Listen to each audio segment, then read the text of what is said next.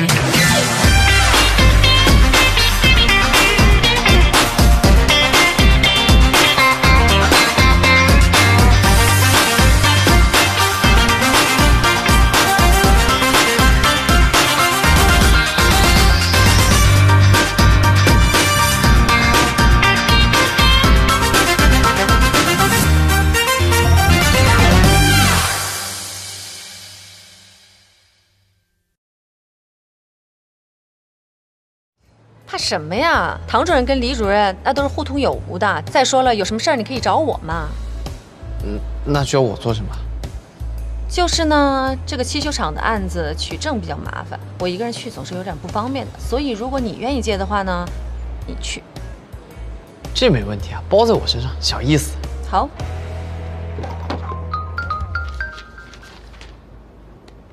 查到了吗？查到了。好，你等一下。说吧。我打听到，温斯顿利在日内瓦的一个实验室研发新药，这个温斯顿利就是李维迎。谢了。准备去日内瓦吧。日内瓦。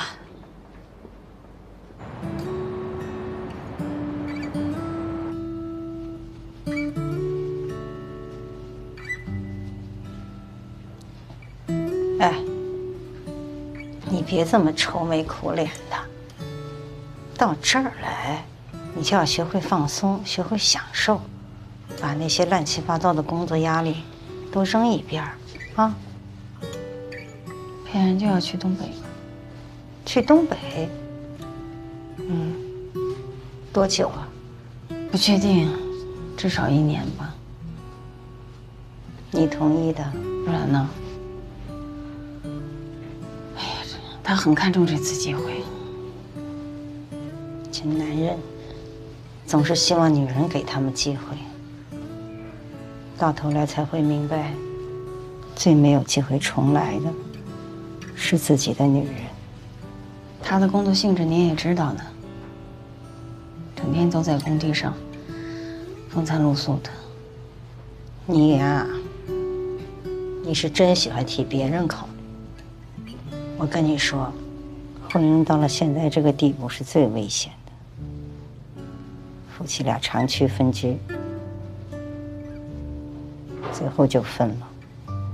我们没有分居，这就是分居。如果你不想步我的后尘，我希望你多上点心。哎。那个小姑娘，给她加2个项目吧，有没有那种美容美体的啊？不用嘛，你还不用，你最需要了。你以为你还是小姑娘呢？没事儿，我这儿有卡啊，你可以随时来。我这2天就要出差了。去哪儿啊？瑞士。洋洋，爸爸跟你商量个事儿啊。你妈呢要到国外出差1周，你爸我也要到东北待一段时间，所以最近几天啊，你去奶奶家住啊。东北啊？一段时间又是多久？哎，也就1年。哎，你爸到了东北就能涨工资了，这多好啊！我去2天就回来了。啊，这回想要什么礼物？不需要。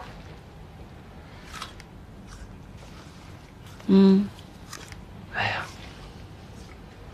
生气了啊？闹脾气了？我跟你爸又不是第一次出差，对不对？再说了，我们不也是为了工作？你去国外，他去东北，我去奶奶家。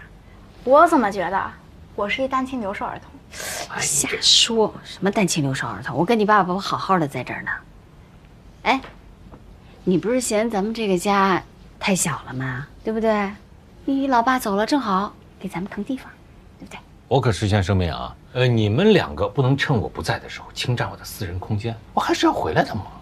爱回来不回来？你们俩也别在我面前演轻松了，累吗？回去。哎，你这孩子，哎呀，青春期叛逆叛逆。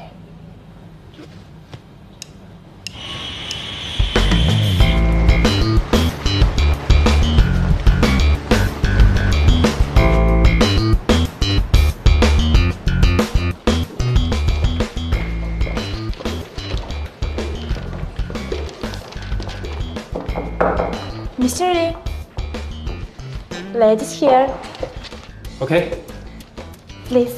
Thank you. 请坐。好厉害的两位美女律师啊！竟然能找到这里来。李总您好，我是陈冉，我们是受胜利集团债权人的委托，来请您回国。胜利集团债权人几个？已经申报债权的债权人有多少？法院应该早就通报过您了。我们这次来，不光是受债权人的委托，静海中院执行庭的法官们，应该也是知情的。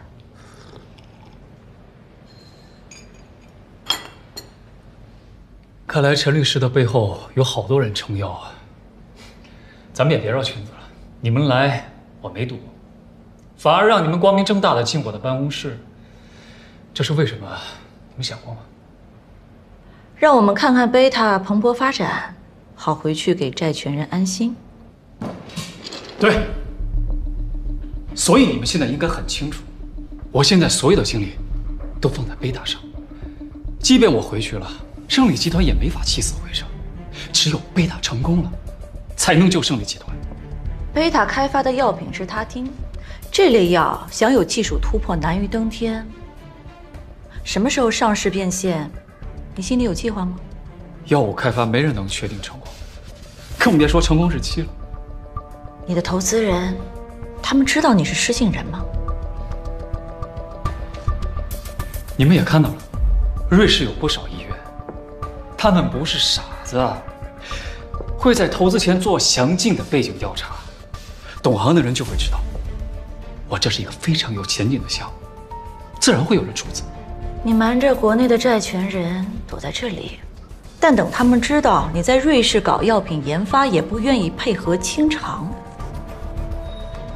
你觉得胜利集团会怎么样？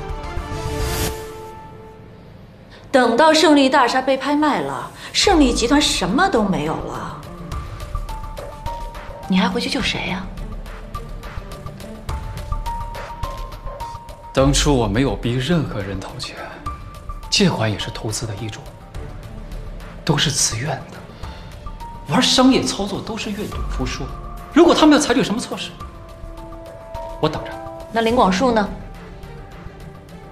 他也愿意愿赌服输？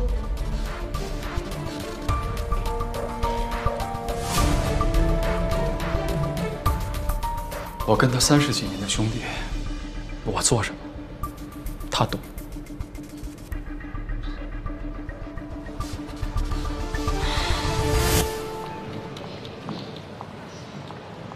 Here is your key. Have a good time. Hello, can I help you? I had a reservation on the name, Ran Chen. I got it. Can I have your passport? Yeah. Thank you.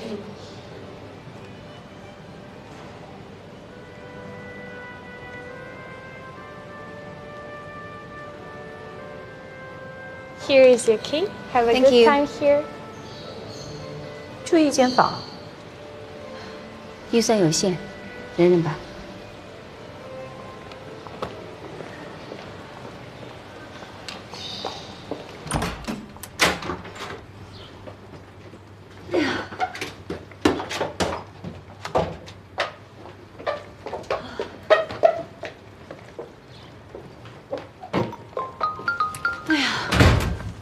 我要用个洗手间，你要吗？啊，我不用了。哦，没想到你接这么快啊！有事情最好发文字信息，我不喜欢视频语音通话以及59秒的语音信息。你特别像个温度计。温度计？而且是坏了的温度计，忽上忽下，不会根据温度自动调节。所以呢？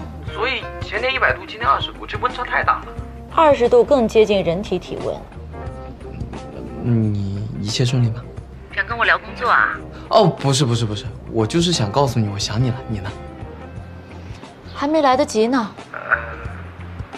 我以为你会像我一样的。那你现在有时间想了吗？我考虑一下，要不要想你？那我适应吧。适应什么？适应我不在静海。哦，不是，是适应你的节奏。挂了。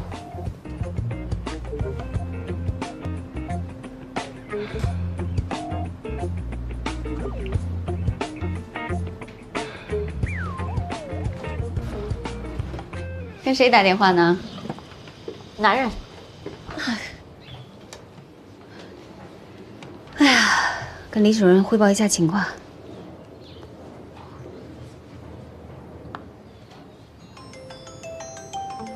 喂，陈然。哎，李主任，现在情况如何？李维迎明显的不配合，我认为现在要说服他回国，应该没有那么容易。他现在呢，在瑞士成立了一家 BET 公司，研发新的项目。如果新的药品能够研发成功，并且顺利上市的话，那么李维迎手中的股票，它的价值也会相当的可观。也就是说，他也有可能偿还胜利集团的债务。我们现在还不确定新药能不能通过临床试验呢。那许律师，你的判断是什么呢？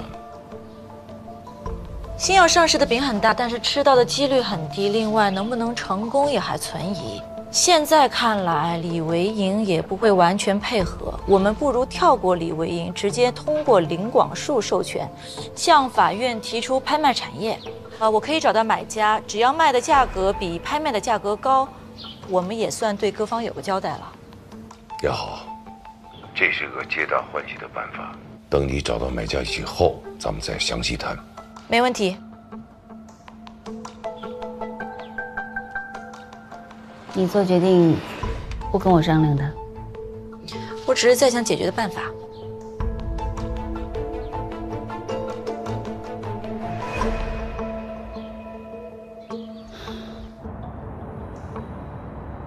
说心里话，我是真的不愿意站在你们2位中的任何一方。虽然你们都有委托需求，但是你们的矛盾呢，只是工作纠纷，只是最小的矛盾而已。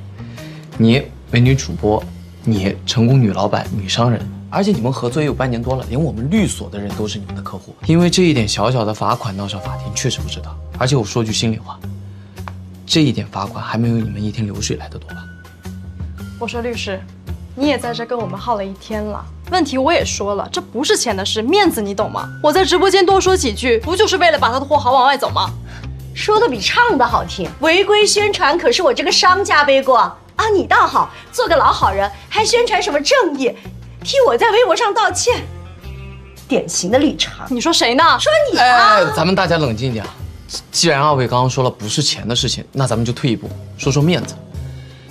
2位都算是自媒体，如果真的公开庭审的话，2位知道后果吗？那怎么了？我网上直播好几万人看呢。直播跟打官司几万人看这可不一样。知道的知道你们是各有各的道理，不知道的以为你们谁犯了事儿。而且碰上有心人网络上这么一发酵，朝平台一举报，那后果是什么？你们知道吗？什么意思？我听说最近有几个主播被平台查封了，原因是因为平台想上市，不希望有负面新闻。我们又没做什么违法乱纪的事情。再说了，该交的罚款我们不都也交了吗？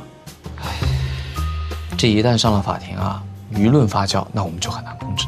退一步说，我们这只是个律所，不是一个公关公司，这个后果可能需要二位自行承担了。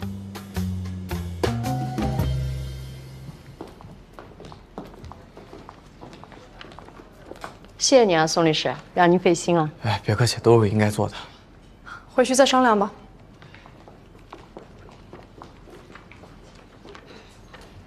哎呀，宋律师，不是听说人家有上庭的意思吗？怎么又给人调解明白了呀？这种案子很好出结果的呀！您真的是律界活菩萨是吧？出什么结果呀？结果就是法院建议协商，这种事情可大可小。我把人家闹上法庭，我踩着人家上去，违背我做律师的原则。宋律师的原则真的是太了不起了。可是不上法庭免费咨询，您的业绩怎么完成呢？对了，上次那个汽修厂的取证做得很到位。哎，白律师，既然说到上次汽修厂的事情，如果这件事情成了，能不能算我一点点业绩？你不是不在乎业绩吗？上我这瓜分来了呀？给你分可以啊，来我们组，我这里绝对论功行赏。怎么样？我考虑一下。快点考虑啊！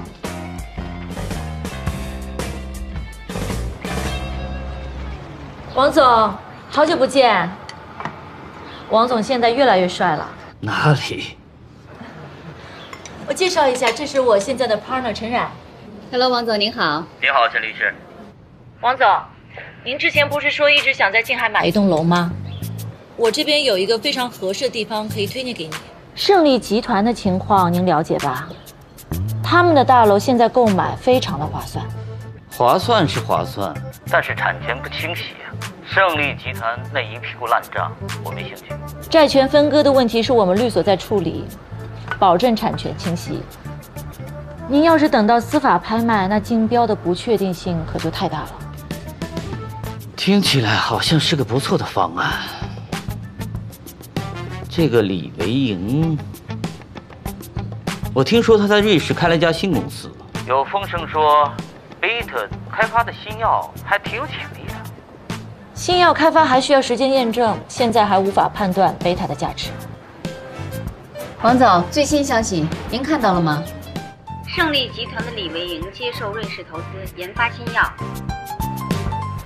目前已经获得了 FDA 的批准，即将进入临床实验最后一个阶段。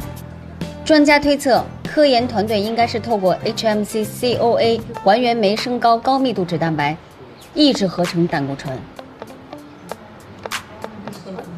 如果是新药研发到这个程度，大概率应该就可以上市了。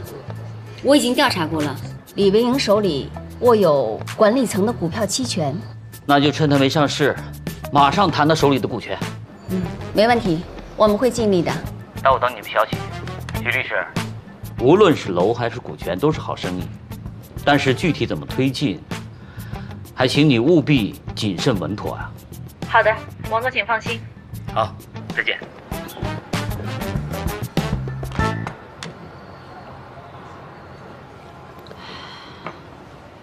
这么大的事儿，不事先跟我商量一下？跟你学的。王总是我一个大客户，如果谈不成，你知道我在业内有多丢脸吗？拿贝塔的股票期权来保胜利集团，对李维迎来说，应该是最好的选择。只是他自己没有意识到而已。你觉得李维迎现在会考虑到什么是最好的选择吗？他的眼里只有他自己。我信林广叔，也信李维迎。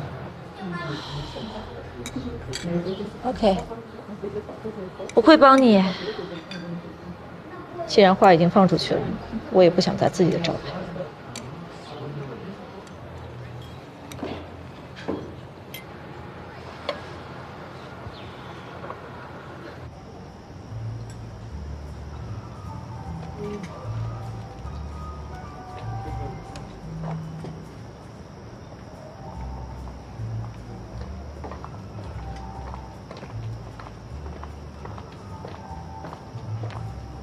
李总，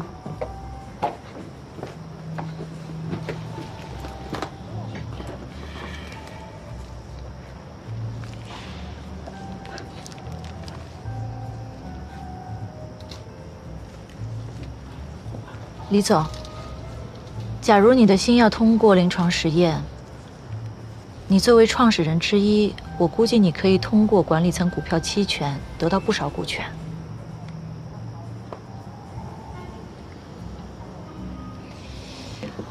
我们找好了买家，对方愿意按溢价10%的价格购买你手里全部的期权，你可以用这些来清偿负债，还可以剩下大半。不了。新药上市路漫漫啊，李总，你想用新的产品来救胜利集团，可是变数太多了，胜利集团没有时间，也没有能力去试这个错。我不会做任何形式的套现。你这样固执己见，胜利集团就只能等着被清算了。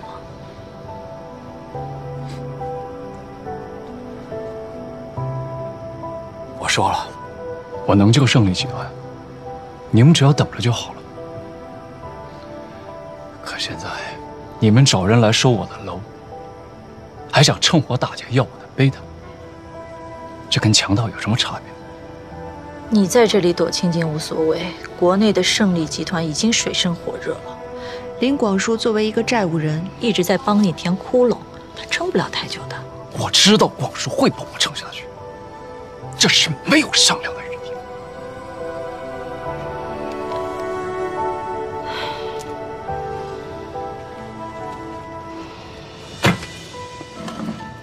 我的态度很明确，如果没有别的事，我先走了。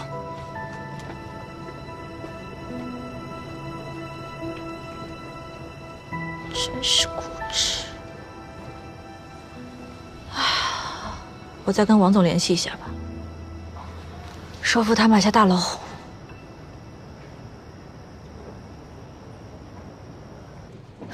从这儿开车到卢塞恩大概需要2个小时。到了之后呢？我在网上查了房产交易记录，卢塞恩只有一个人转账。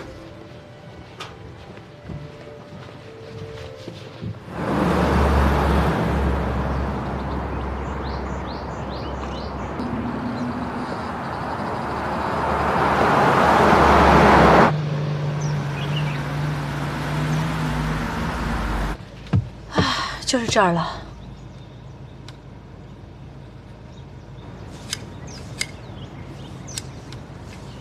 他应该就是 Rachel 张。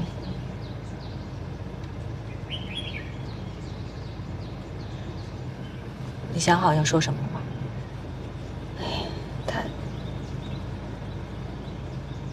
我现在不能过去跟他说话，他要是认识我爸爸，很有可能就会认得我。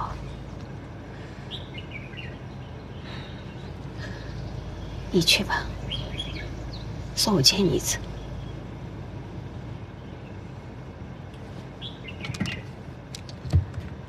利息怎么算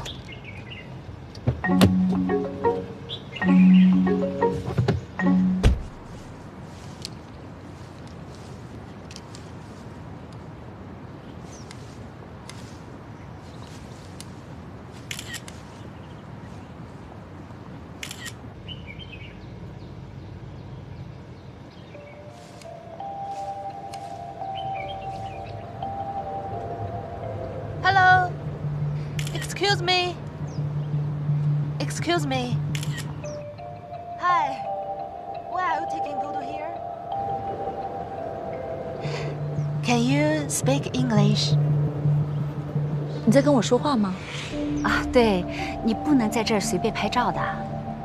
哦，不好意思啊，我在看房子呢。我老公马上就要调职到瑞士了，下个月就要搬过来。姐，你住这儿？您怎么称呼啊？我姓张，叫我 Richard。你呀，不能这么随便拍的，外国人很注意隐私的，他们会报警的。明白明白。刚刚带我来的中介说有急事儿，让我自己在这里转转，说半个小时就回来。你看看这都多久了？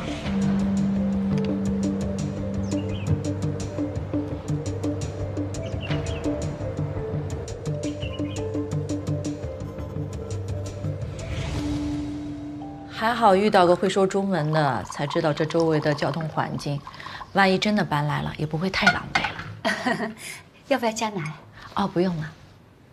其实啊，我跟老公搬来的时候，这里最近的超市都要开车半小时呢。现在方便多了。你真的来了，对我来说太好了，多个中国邻居。怎么样？这个红茶很好喝。我老公也特别喜欢喝红茶。这什么牌子的呀？我厨房有这个盒子，我去找一下给你看看啊。你坐一会儿，麻烦了。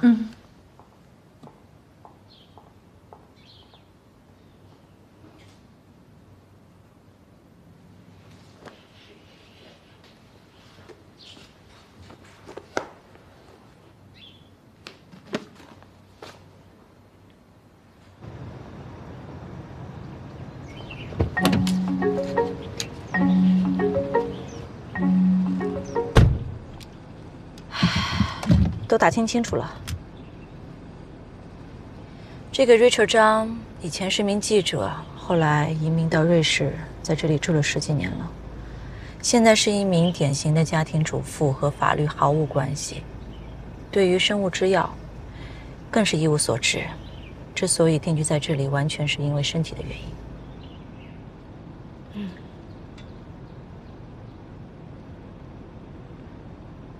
还有其他的呢？你预感到了什么？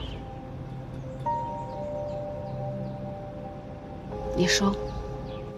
他有一个儿子，22岁，叫陈科，学的是法律专业。我问他先生在不在瑞士，他说他先生经常往国内跑，最近有一个大项目在处理，有一阵子不能回来了。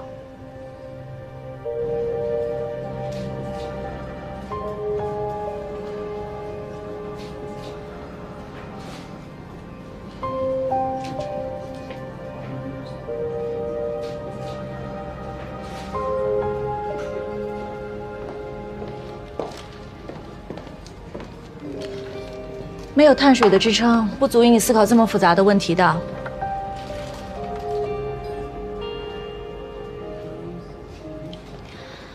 我刚刚还以为我会目睹一场非常精彩的对决呢。我真的不知道该以什么样的身份去面对他。陈文光的女儿，还是明堂的律师？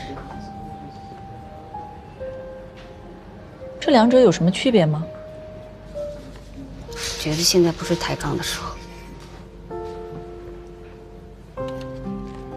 给你要了无糖的，知道你注意养生。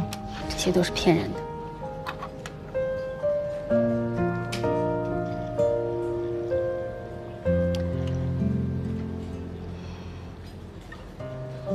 陈文光的女儿，简佩然的老婆，女律师，这些都不是你的名字。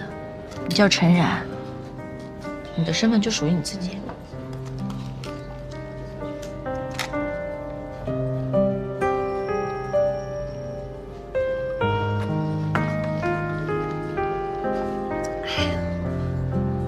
爽不爽？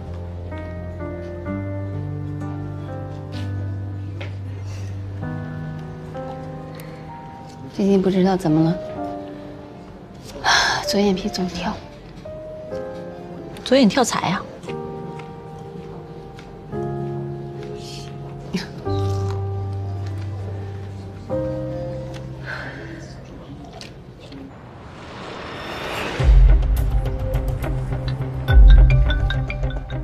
您好，请问您是陈科先生吗？我是。我是成泰的人事，我们对您的简历很感兴趣，不知道您现在还有求职意向吗？有。我给您约定周2上午，时间上方便吗？方便，到时候见。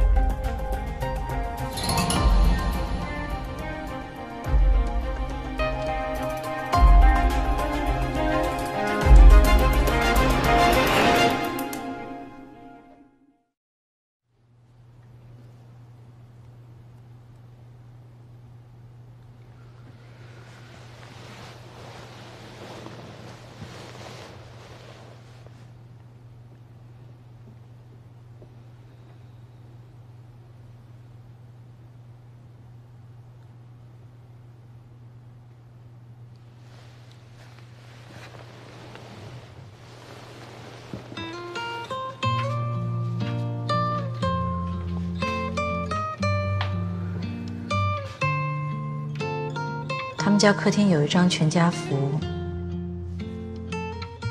男主人公是陈文光主任。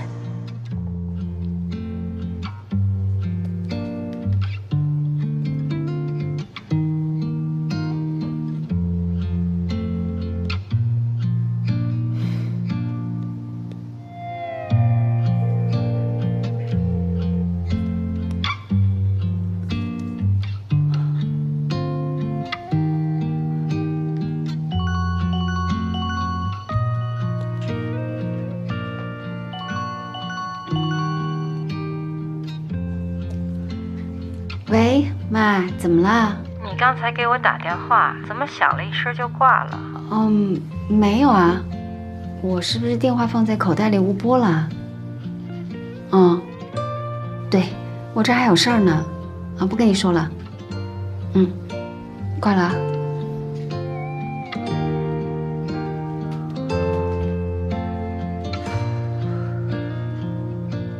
走过去曲折这个弯，那个瞬间相见很晚，才把聚散悲欢。萧何，你帮我查2个人啊。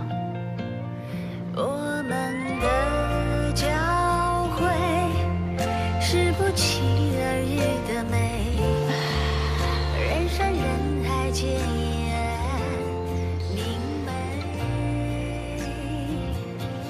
随梦到芳菲，吹散来时的尘灰，了然故事结尾。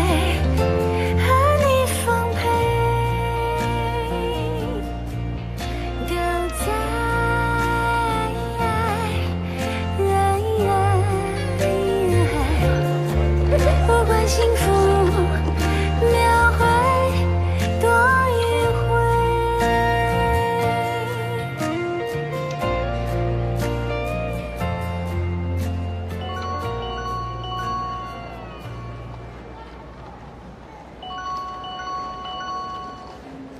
喂，妈。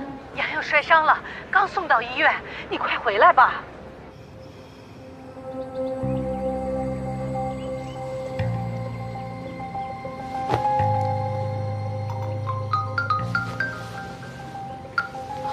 喂，李主任。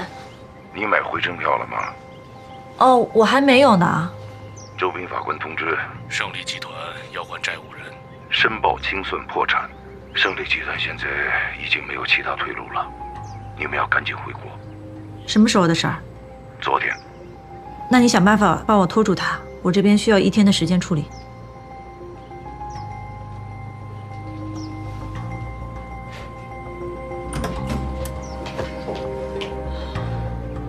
你去哪儿了？洋洋摔伤了，我婆婆说有可能要做手术，我要先回国一趟。抱歉啊。机票订了吗？一着急我都忘了。那你赶紧上捷程看看吧，看看还有没有票。这边的是你一个人能搞定吗？可以。不过我需要你远程的协助我。李维迎我有办法对付他，现在需要林广树做内应，你回国之后帮我搞定他。我试试。不是事实，是必须。好吧，有票。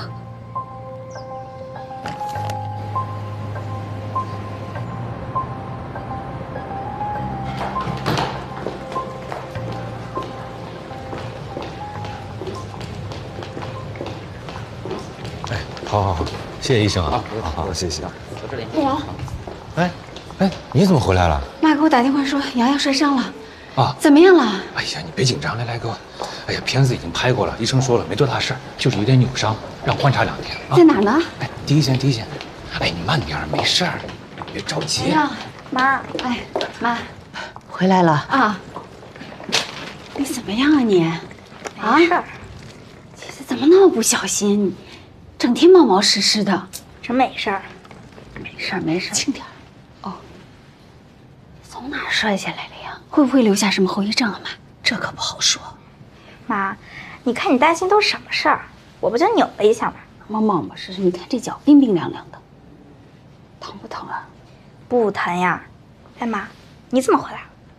能不回来吗？你都住院了，你妈妈还不得回来好好照顾照顾你？哎呀，妈，你也真是的，着急忙慌的给小冉打电话，不知道他还以为这出了多大的事儿。你这是当爸爸该说的话吗？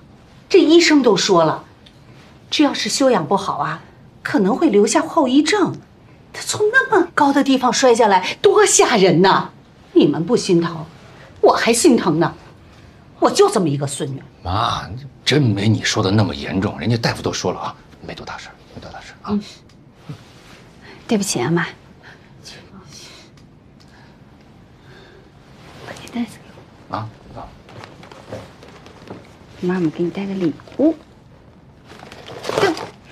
粉色的。又是机场免税店买的。机场免税店买的也是你妈对你的爱，你要不要？你不要给我。我要。真是那么贵的，给我看看。又是巧克力。我就爱吃巧克力。痒痒。来。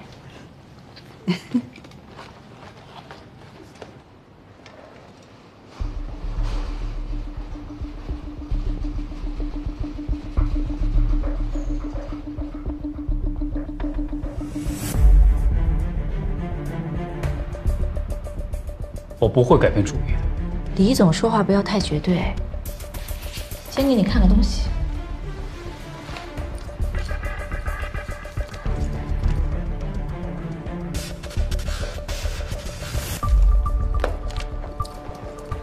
这对你我来说就是一张废纸。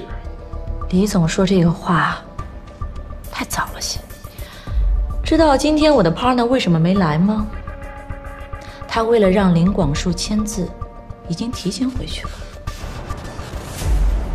所以现在应该怎么办？你们有什么明确的方案吗？申请胜利集团破产是第一重要的事，法院的执行不能再拖延。在此基础上，我们明堂做了一个最大限度维护你们利益的优化方案，您看一下，李总。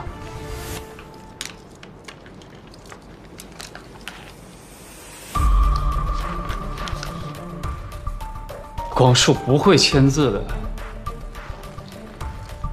你不懂，但广树明白，我一定有机会拯救胜利集团，我只是需要时间。胜利集团是我们一辈子的事业，我不放弃，他也不会放弃。现实是你们的胜利大厦马上就要被法院执行破产清算了，司法拍卖的价格肯定没有这么优厚，比起拍卖卖给这个新加坡商人，应该是最好的选择。您现在只需要授权给我们，申请清算胜利集团，剩下的事情我们会跟周边法官去沟通的。这个意向书是我临时拟定的，现在已经有人提出愿意购买贝塔的股权，胜利大厦作为抵押物，他也是接受的。等你的药品开发成功，你向他兑现股权转让；不成功，胜利大厦兑现转让。在此期间，胜利大厦的使用权不发生转移。等你的药品开发成功，你还可以用你的新技术反哺胜利集团。毕竟你是专利权人。这个王总我听说过，所以这笔买卖是你牵线？不然呢？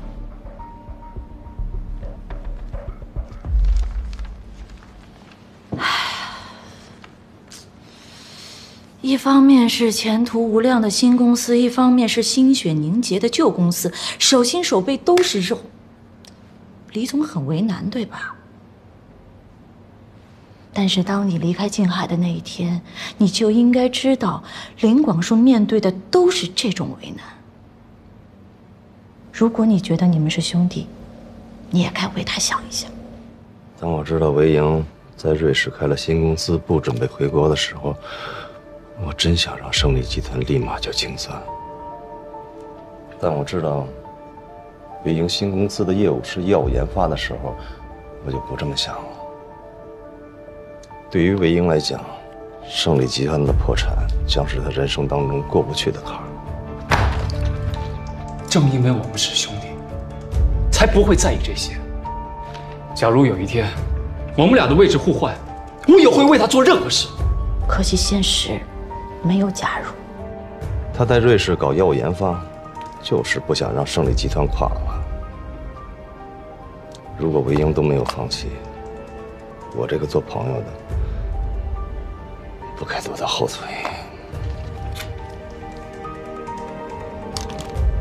现实就是他在前面帮你抵挡，你在后面躲藏。林广树甚至还提出用他个人的钱帮胜利集团垫付工人工资。这么真诚的感情，在你眼里竟然连点股权都不如。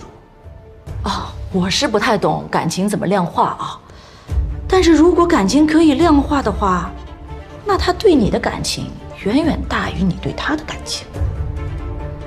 林总，有人跟我说过，如果连最基本的生活都保障不了，就没有资格谈幸福。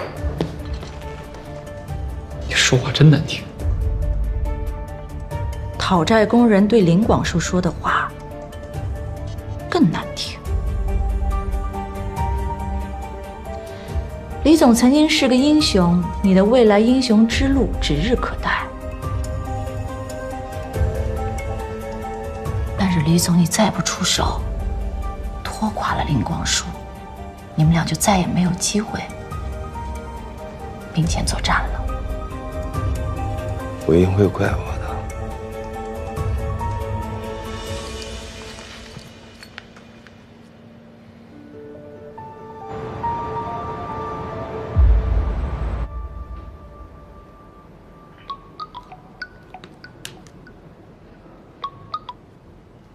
喂，陈律师，给林总听电话。哦，林总，麻烦您接个电话。我？喂，洪叔啊，哥，跟你说，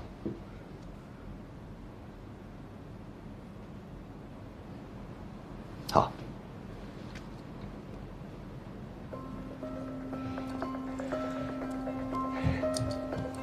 真没想到你们能找到李维迎。好，来吧。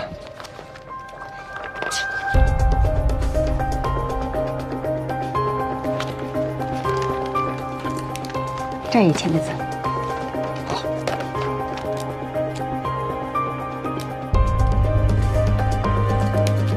谢谢你。